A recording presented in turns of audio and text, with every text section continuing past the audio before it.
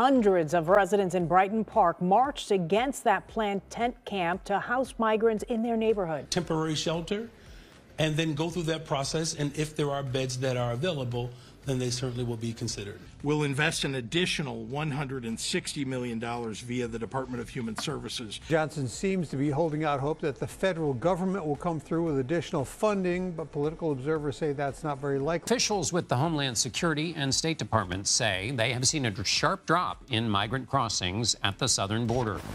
Brighton Park residents protest. Hundreds of people demonstrated and marched through Bright Park against the proposed construction of a base camp for migrants from Chicago. For weeks, residents of the Southwest Side have been protesting the migrant base camp, and they have declared that they will not stop until the city presents them with a comprehensive plan that takes into account all of their safety concerns. Work crews continue despite the city's insistence that the Brighton Park lot they are leasing is still undergoing an environmental study. But there was no construction being done. Hundreds of residents in Brighton Park marched against that planned tent camp to house migrants in their neighborhood. To loudly voice their opposition to a proposed migrant tent base camp location during a protest at 9 this morning. Their community groups, activists, and labor unions joined together, calling for solidarity and support for migrants. When it comes to the total number of people at South Shore at any given point in time, it is fluid. Residents who live in the area not happy about these plans, hundreds taking to the street today to protest. The resistance has been unrelenting. To stop the construction of the winterized tent camp, Brighton Park locals have organized protests virtually every day. We are all concerned about our neighborhood because it isn't like other places where I know there are immigrants. However, there are only 200 or 300 people there, and now they're talking about how suddenly there will be a few thousand here, remarked resident Ada Chen. You intend to provide them with public funds? You haven't come out and helped us like you're helping these people, even though we're homeless here in the U.S., protester Linda Norris yelled. The land is across the street from Ricardo Palacios residents. Dollars that they're going to give to these people when they could have spent it on our school, on our education for our kids, on our senior citizens for the community, Palacios stated. They're spending it negligently. Residents say they didn't get to voice their opinions before the city signed a lease on the land there. I don't think that these people going to come and stay there. It does not constitute an emergency for the South Shore community. It doesn't seem fair to us. So today we are here to let them know that we have a strong opinion.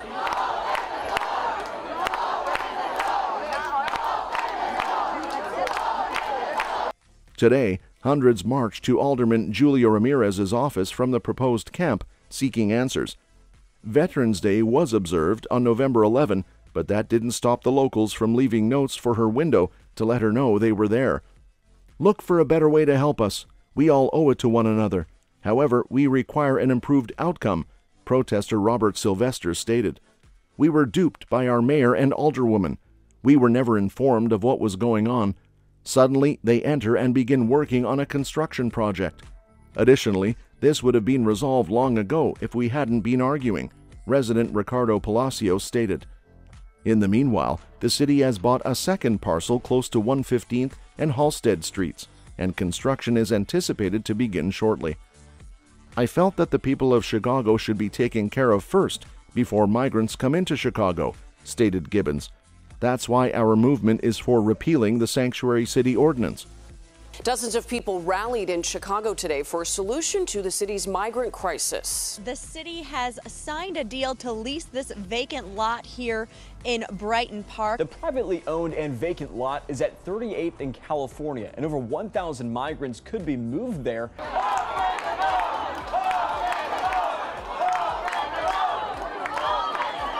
This isn't the first time there's been fierce opposition to the city's desire to build winterized base camps in different parts of Chicago. The mayor stated that his goal is to build additional houses for recent immigrants before the weather becomes too cold. More than 2,500 asylum seekers were camped out in Chicago airports and police stations.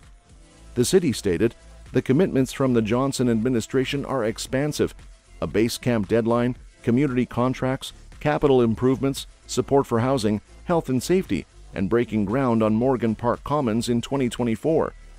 The statement acknowledged plans to transform the Morgan Park lot into an affordable housing complex the following year. Migrant shelter expansion pause. The influx of migrants that is taxing city resources also seems to be putting a strain on Chicago's relationship with the state, as Mayor Brandon Johnson's proposal to suspend expanding shelter space was attacked by Governor J.B. Pritzker. The mayor responded by implying that Illinois should be doing more. Pritzker expressed his deep concern that Chicago will not increase the number of beds because the influx of about 35,000 asylum seekers into the city since August 2022 doesn't appear to be slowing down. In the city of Chicago, we do not have enough shelter, Pritzker remarked during a separate press conference.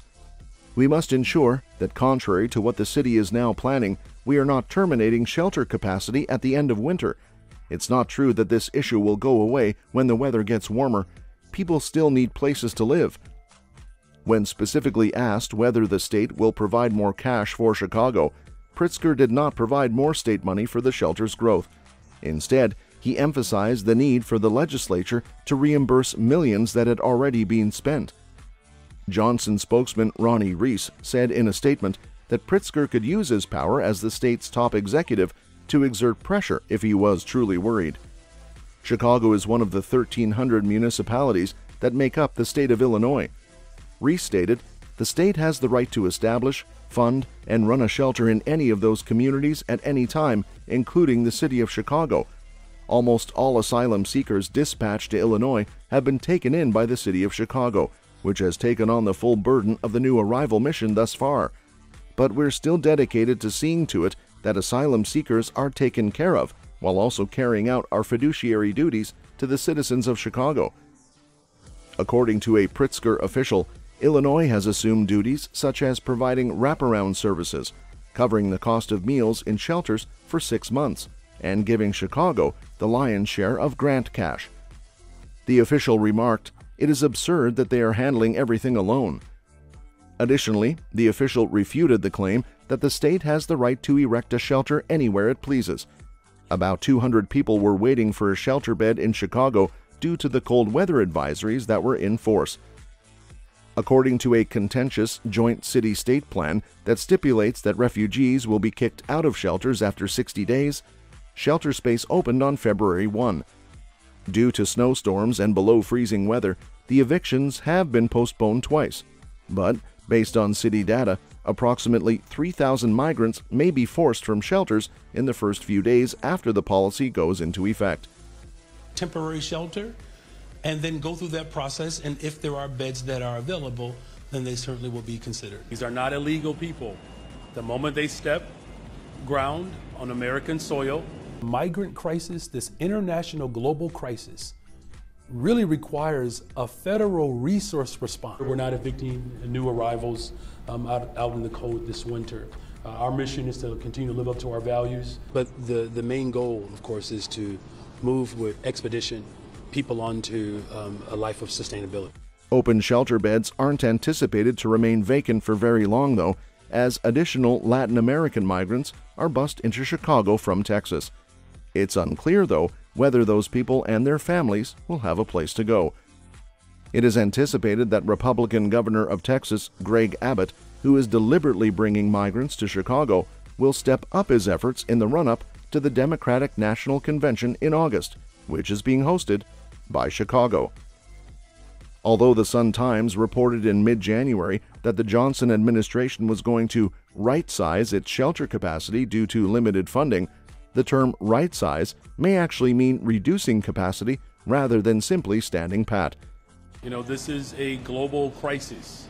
The policies that are impacting going to continue to cause the type of chaos that the governor of Texas wants to do. But we're running out of space. So where are these people going to go? In the event the deadline does come, people will have an opportunity to re-enter into the shelter system. As far as the landing zone is concerned, no, it was never designed to be a shelter. They are not seeing, it seems like this money just appears out of thin air, but isn't being invested in their own communities.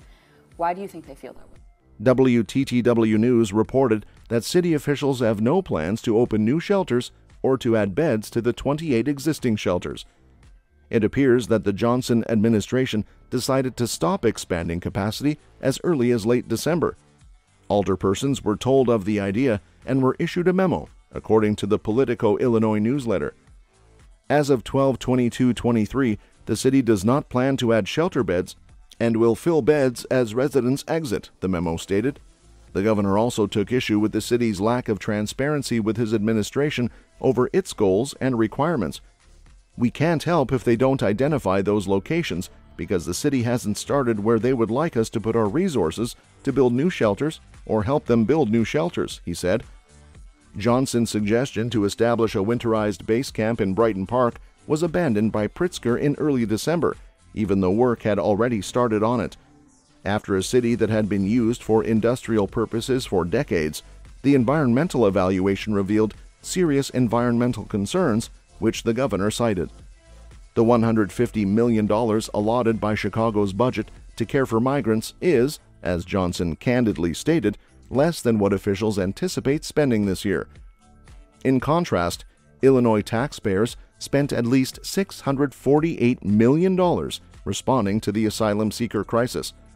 Of that amount, $160 million was announced in November and allocated for shelters, caseworkers, support, and an intake center in Chicago, which state officials say will be finished this month.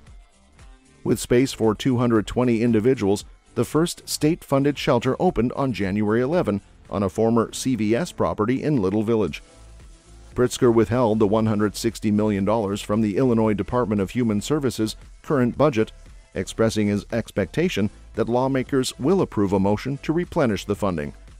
Regarding that financing pool, Pritzker stated, "We've already made a decision at the state level that we are investing in taking care of the people who are arriving in this humanitarian crisis." In addition to cutting the amount of rental aid the state will offer to migrants once they leave shelters in half, from 6 to 3 months, Pritzker announced the $160 million infusion. We'll invest an additional $160 million via the Department of Human Services. Let me answer your question by saying that, we were very clear in our communication with the White House. Well, the city's been operating its own methodology process, right? And it hasn't moved fast enough. What we need is logistical support, that is help deciding where these folks ought to go. We've done a complete data analysis of everything that's happened really for the last 14 months. The Illinois General Assembly reconvened, but it is unclear when the lawmakers would have a chance to vote on that proposal. With so many other issues that may use funding, lawmakers are reluctant to take up a standalone budget bill for immigrants, so this vote is likely to be challenging. Johnson was scheduled to meet with mayors from the neighboring metropolitan region, where immigrants were relocated following a local rule that punished and cited bus companies for dropping off passengers outside of designated hours. Since then, a small number of suburbs have enacted legislation aiming to limit migrant drop-offs.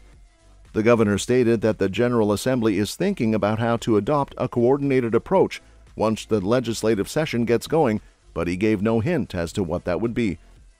Wind Transportation, a bus business based in Texas, claims that Chicago's sanctions violate the Interstate Commerce Clause in an unlawful manner. The governor and the mayor have persisted in urging Biden and Congress to take decisive action in handling the situation. They have suggested appointing a national point person to help coordinate the handling of migrants once they cross the border and increasing funding to the states that are most affected by the influx. Taxpayer money spent on asylum seekers.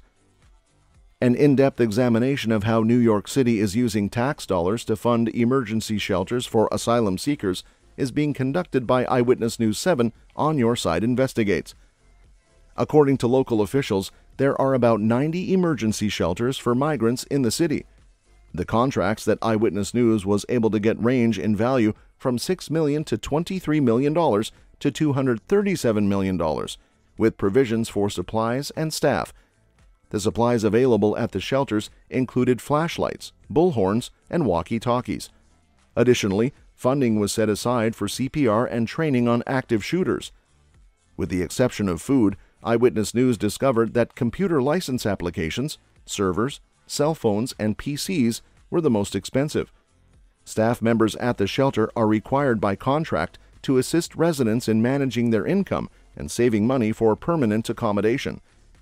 Every 2 weeks, staff members at one of the shelters are mandated to meet with residents to work on their individual living plans, or ILPs. Eyewitness News discovered that one shelter staff is rewarding good behavior among the migrants with tokens. According to the terms of the contract, residents receive points for specific tasks, accomplishments, or behaviors, and points are deducted for actions that violate shelter rules. Residents can exchange their points for goods from the token economy store after they've acquired enough of them. 34,800 asylum seekers were reportedly under the city's care as of April 19, according to the city. According to the city, housing and feeding one migrant family costs $380 per day. In testimony given recently to the New York City Council on Immigration, New York City Comptroller Brad Lander stated that the city plans to spend $2 billion on immigrants this year, with food and shelter accounting for 99% of the total expenditure. "We urgently need to turn our focus on helping people get out of shelter," he stated. Johnson seems to be holding out hope that the federal government will come through with additional funding, but political observers say that's not very likely. To follow the money, hundreds of millions of dollars of taxpayer money spent on the city's migrant crisis. But there's much more at stake for the mayor, with the question about will the city commit to paying for care? The humanitarian crisis all tied to immigration. Migrants coming here to the city is unfolding on city streets. The city has already housed nearly 96,000 migrants, and more buses are expected to arrive over the next few days. Lander told the committee that in order to help migrants leave the shelters, the city should allocate an extra $50 to $100 million. This money would aid with their asylum seeker applications and work permit applications. "Every family that we can help get out of shelter, we are saving money in the long term," he stated. Robert Holden, a Democratic councilman from Maspeth, stated that the city needs to find quick fixes or else the expenditures will fall primarily on middle-class taxpayers in New York City. "We know that our taxes are going to go up to pay for this," he stated. Holden wants to see the city implement a scheme that would be comparable to the Works Progress Administration, which was established in the wake of the Great Depression and paid jobless people to work. Holden did concede, though, that changes to federal rules would be necessary to enable immigrants to receive work authorizations more quickly than they already can. Mayor Eric Adams was in Washington, D.C., pleading once more for financial support from the federal government. He warned that the migrant problem is destroying the city when he appeared earlier in the day in Washington, D.C., at the African American Mayors Association conference. In response to Adams' remark, Muriel Awadwe, executive director of the New York Immigration Coalition, stated, "It is long past time that Mayor Adams stopped treating people seeking safety as a crisis and started investing in an infrastructure of permanent housing, legal representation, and social service supports that will allow asylum seekers and all New Yorkers to build their lives here." Rising frustration. At a 5-hour committee meeting, Chicago City Council members let loose with their ire and irritation as the spotlight was turned on the growing humanitarian issue brought on by the influx of thousands of migrants sent to Chicago from the southern border of the nation. Officials with the Homeland Security and State Department say they have seen a sharp drop in migrant crossings at the southern border. Dozens of people rallied in Chicago today for a solution to the city's migrant crisis. In Congress and across the country, blame the Biden administration for this spike in illegal border crossings. I don't feel safe having adult males with no health screenings, no criminal background checks around our children. Tens of thousands of migrants continue to be bused from the southern border to Chicago, and the Illinois governor has had enough. In the last 13 months, over 15,000 people have arrived in Chicago. Many of them are refugees from the crime and economic devastation that have befallen Venezuela. This has increased the pressure on the city's social safety net, widened the budget deficit, and heightened hostilities between Chicago's Latino and Black communities. According to local figures, almost 9,300 people are occupying every available space in 21 city shelters.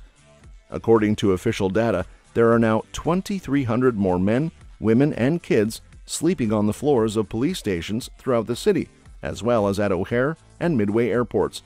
a 25% rise in only the last 7 days. Following their requests for asylum, more than 30 buses transporting 40 to 50 lawful migrants have arrived in Chicago in the last week, according to Beatrice Ponce de Leon, Deputy Mayor for Immigrant, Migrant, and Refugee Rights.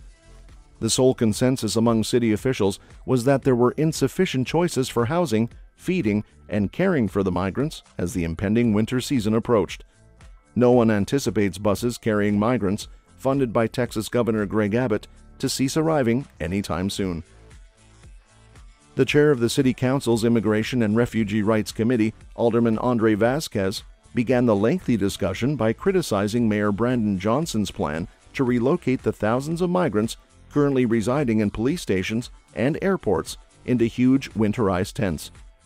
Vasquez expressed his sadness at the prospect that this administration may soon begin erecting military-style tent base camps in his magnificent city. Migrants are still without homes. They are sleeping at the airport in some cases, outside of Chicago police departments. Goal: to learn about how the Johnson administration plans to govern the city in the middle of a migrant crisis. Told me he's not sure where he's going, but that he and 3 of his children will have to be out of here. And on Tuesday, the mayor is holding a meeting with municipal leaders from cities and villages across the Chicago area. Staying in city shelters will be evicted today. However, the city says it hopes to have more than 2,000 migrants out of shelters. Johnson's first Deputy Chief of Staff, Cristina Pacion-Zayas, and Ponce de Leon supported the president's choice, arguing that it was the best and only one the city could have given the dearth of readily available existing structures that could be swiftly transformed into shelters. For the past week, Johnson has been the target of increasing criticism for his choice to work with the state of Illinois and agree to pay Aegis Defense Services, doing business as Garda World Federal Services, $29 million to erect the tents that will house the migrants who are currently being forced to sleep on the floors of the city's airports and police stations. According to the Tampa Bay Times, Florida Governor Ron DeSantis employed that company to transfer immigrants to states run by Democrats. According to Pacion-Zayas, people that arrive in the city won't be forced to dwell in subpar conditions because the winterized tents would center the dignity of the migrants. She also stated that the city will keep looking for existing structures that may be used as shelters for refugees. Alderman Jeanette Taylor expressed dissatisfaction with the response, stating that she could understand why a few black citizens continually interrupted the meeting. They were incensed over the amount of money the city was spending on migrant care. These people shouldn't be living in these tents, Taylor stated. It is wrong, before going on to become the first of many aldermen to beg their colleagues to put aside their differences and concentrate on helping the migrants, many of whom arrive in Chicago traumatized, ill, and hungry. Calling on her colleagues to combat white supremacy, Taylor remarked, "What y'all doing is you're going to start a race war." Taylor, Johnson's close ally and the chair of the Education Committee, attacked former Mayor Lori Lightfoot for her decision to open a refuge for migrants in a Chicago public schools building that had been closed. Woodlawn is a neighborhood where the majority of people are black and where a lack of investment has plagued the area for decades. Taylor said, "Stop putting them in our community." According to updated financial forecasts presented by Pacion-Zayas, the migrant problem is expected to cost taxpayers $345 million by the end of the year. The fact that this $51 million approved today is only a short-term fix, and more money will be needed in just weeks. The migrants, with Chicago bearing the responsibility for providing shelter, the county covers health care, and the state provides the wraparound. See that everybody that comes into any of our shelters has had a background check that we can look at reliably. I think that Mayor Brandon Johnson seems to want to hold a moral high ground, that he is absolutely entitled. And we did all of that without having to cut back on services to people, as I've already expressed. Alderman Pat Dowell stated that the city required a fresh method to address it. Based on city figures, the expenses were estimated to be $302 million 3 weeks ago. The expense of providing care for the migrants transported to Chicago is expected to account for almost $200 million of the city's anticipated $538 million budget deficit in 2024, according to officials. Dowell, the chair of Johnson's hand-selected Finance Committee, cautioned that each new bus is eating away at the goodwill of the people of the city of Chicago and urged the mayor to prioritize the needs of Black Chicagoans. The imbalances we observe in our communities, particularly those that have been marginalized, are exposed by this crisis, Dowell stated. Johnson's tent proposal has also drawn criticism from Governor J.B. Pritzker, who told reporters that it would be preferable to put the migrants in underutilized government buildings, as opposed to up to 1,000 people in a single enormous tent. I believe that there is nobody more committed to this mission than Mayor Brandon Johnson, but of course the money is really where. Is the bus situation acceptable? Well, it's a temporary, I mean, look, it's a good question. A slap in the face to immigrants who have worked hard their entire lives to get here, who have raised their children. And perhaps he felt as though if he made this kind of a commitment to migrants, that there'd be a lot of backlash. It's not just as simple as, here's a building, take it. There's work that has to be done. Pritzker stated, "I voiced my concerns about it, and we continue to have conversations about it. I don't think this is the only option, but I think the city has looked at it as one of its options, given the lack of existing buildings to put people in." Alderman Carlos Ramirez Rosa criticized those remarks on X. He also blasted the state's most prominent Democrat on the record for not opening and running migrant shelters on the city council chamber floor. Ramirez Rosa remarked, "That is dishonorable because we are a welcoming state. The city of Chicago is currently being failed by the state of Illinois." The governor's press secretary, Jordan Abudaye, made remarks that municipal officials turned down a state offer to set up a shelter in a little village CVS pharmacy. Ramirez Rosa referred to this as a bold-faced lie. According to Pasión Zayas, local officials enthusiastically welcomed the state's offer to establish a shelter there, but it was put on hold when the Lightfoot administration gave way to the Johnson administration, and there were concerns raised about who owned the land. The governor and the mayor, who had previously acted in unison, are becoming more and more disenchanted with each other. This is because many progressive supporters of Johnson and his allies are upset that he would collaborate with a company that assisted a Republican politician in the transportation of migrants to states and cities ruled by Democrats in an attempt to undermine President Joe Biden's chances of winning re-election. Ramirez Rosa, the mayor's floor leader, remarked, "And I know our mayor, he is the nicest person. I understand why our mayor hasn't confronted the governor in person. However, I will." 27 shelters, what I've built. And they're all full. And we have provided education, health care. You know, that is easier said than done, given that a lot of these migrants, they don't have work permits, they don't have a path to self-sufficiency. What you're seeing here in the street, we've done everything possible. The federal government is responsible for what you're seeing here tonight. First round of migrant shelter evictions will take place today with about 35 people due to the outgrowing. All that Chicago has done for this population, but we need to continue to see his actions and money. Olivia Cunico, Pritzker's senior deputy press secretary, announced on social media during Ramirez Rosa's speech that the state had given the city of Chicago $330 million to care for the refugees. Shortly after the controversy, Pritzker's office declared that Chicago will receive an extra $30.25 million to assist with the needs of the city's newest residents. Alderman Jesse Fuentes joined Taylor in begging her colleagues not to get into arguments with one another, much to the glee of Republicans who have enjoyed the commotion created by their choice to send the migrants to Democratic-led cities like New York and Chicago. "It is simple to sit in this room and be angry with one another, but we shouldn't be angry," Fuentes remarked. "Therefore, we must redirect our anguish and rage toward the underlying causes of the issue." Chicago and the White House. According to two individuals who were on the call, Illinois Governor J.B. Pritzker and Chicago Mayor Brandon Johnson met with senior White House officials and demanded that they act quickly to address a migrant crisis they felt was about to escalate in the Windy City. The two Democratic leaders and aides pushed for a conference call on short notice, during which they expressed concerns about Texas Republican Governor Greg Abbott increasing the number of buses carrying migrants into the city. They contended that this could result in a doubling of the current number of migrants in the city, which is over 17,000, at a time when the city is known for its severe winters.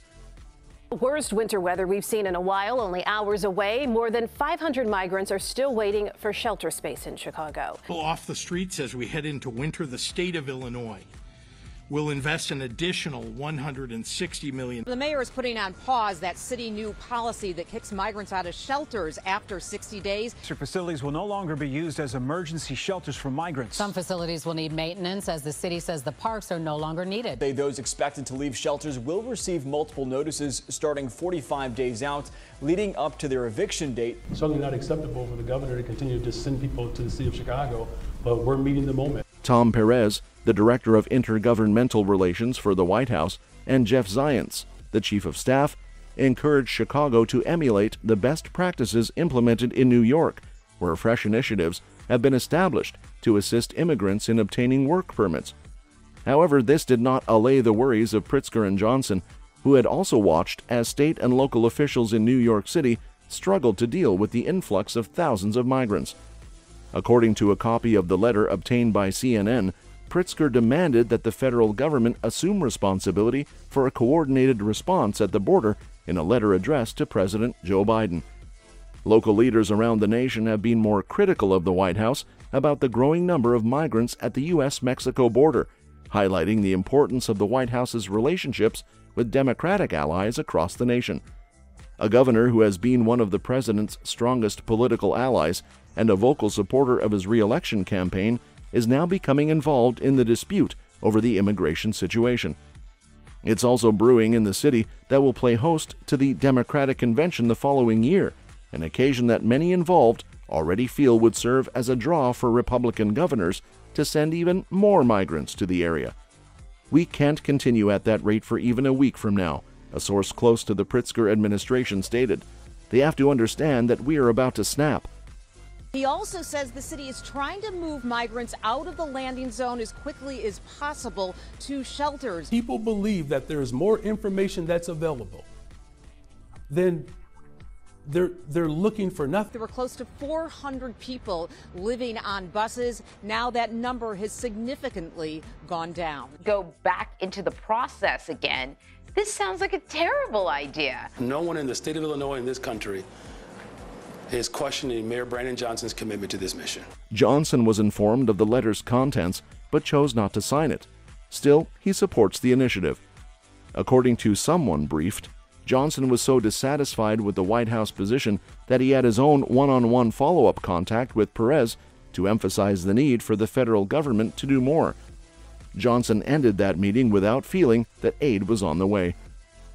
The Sunday chat was verified by a White House aide, who described it as a productive conversation that is a part of continuous engagement, which includes funding totaling $46 million to Illinois and Chicago to support newly arriving migrants.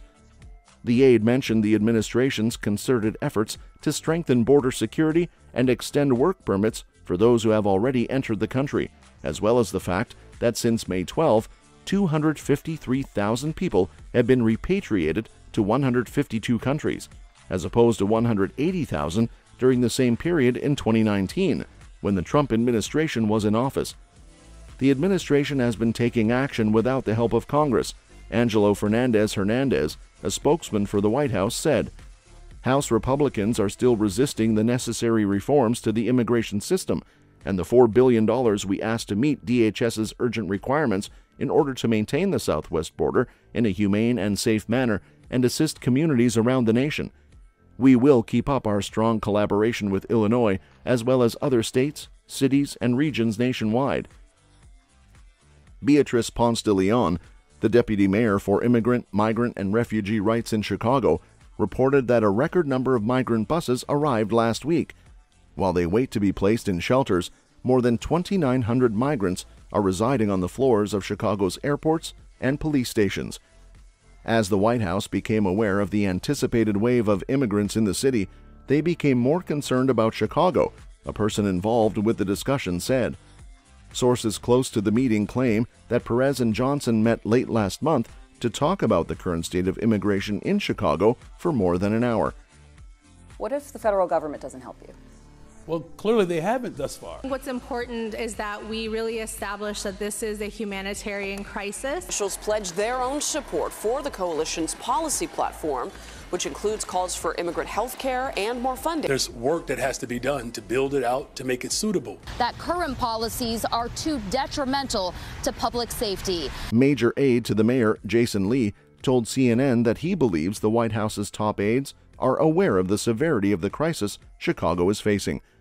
We're trying to figure out what are the ways we can work with the White House and the executive branch, knowing that it's not sufficient, but we don't want to turn away or miss support that is there, Lee said. It's a fact that the federal government hasn't matched us dollar for dollar in terms of resources. They've given us some funding, but not enough for the issues we're facing, Lee stated. There is a correlation between the rise in border crossings and the growth of arrivals to U.S. cities.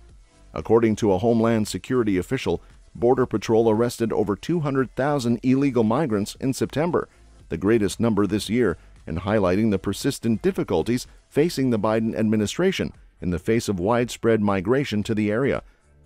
When migrants are caught at the border, they may be detained, given the option of a speedy deportation process, allowed to return to Mexico, or released while they await further immigration proceedings. Due to tense diplomatic relations, a significant portion of border crossers are Venezuelans, whom the U.S. is typically unable to deport. Although Mexico has consented to accept some, the administration and the cities that will be receiving them still face a difficult and singular issue. Additionally, Abbott has not consulted with states or local governments when busing migrants to locations outside of Texas, which has made it more difficult for those who are receiving migrants and sparked demands for federal intervention. In his letter to the White House, Pritzker stated that a single office with an identified leader must be assigned to work for the cities and states across the silos of government to manage the challenges we all face. Pritzker contended that this isn't about inciting anti-immigrant sentiment. Rather, it's about a state and city that have been left on their own. Pritzker stated in the letter that, "We believe in the fundamental right of every human, especially those facing persecution, to find refuge and live with dignity in this great country of ours. Unfortunately, the federal government has not offered the same kind of help as Illinois has been offering to these asylum seekers." Most importantly, he continued, Illinois is now in an untenable situation as a result of the federal government's lack of coordination and intervention at the border. "We're quickly running out of money," the Pritzker administration insider continued. "Band-aid solutions are what we've got so far. We need to stop the problem's progression." As I said, I've worked with the governor and the mayor to try to meet the challenges of the new arrivals since August of 2022. Something that we've been looking at is how to really get more mandated reporting from the government as they're making decisions. Then there's an opportunity for them to return to the beginning process. Says he will ask them if they can possibly take some migrants in, even he says if it's as few as... The alderman, he held a meeting here in Greektown discussing this move that these migrants are actually going to officially come in. Communities that are receiving migrants have received millions of funds from the Department of Homeland Security. The agency acknowledged the financial burden on communities when it announced an increase in financing of $12 million. Referring to the funds from the Shelter and Services Program, Homeland Security Secretary Alejandro Mayorkas stated in a statement that SSP grants have provided critical support to communities receiving migrants, and the need for this support is ongoing. Democratic Mayor of New York City Eric Adams has remained vehemently opposed despite one of his requested changes, which makes it easier for Venezuelan nationals to obtain work permits, having been approved by the government. One of his closest advisors at City Hall, Ingrid Lewis-Martin, stated over the weekend in an interview with the local New York television station WPIX, "We need the federal government, the Congress, the Senate, and the President to do their job, close the borders." He is traveling to Latin America to raise awareness of the situation. Pritzker and Johnson did not go that far, but they did not accept that New York was doing a good job of handling things.